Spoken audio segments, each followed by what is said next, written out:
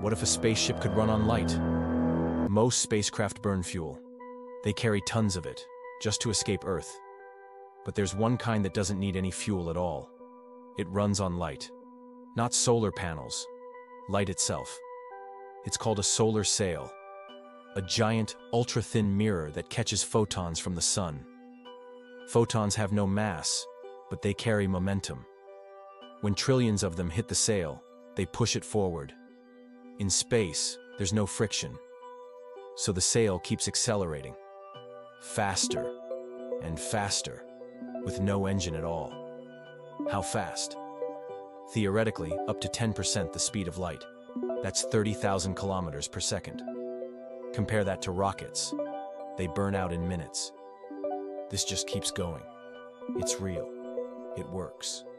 And it might one day take us to another star, assuming we don't destroy this one first.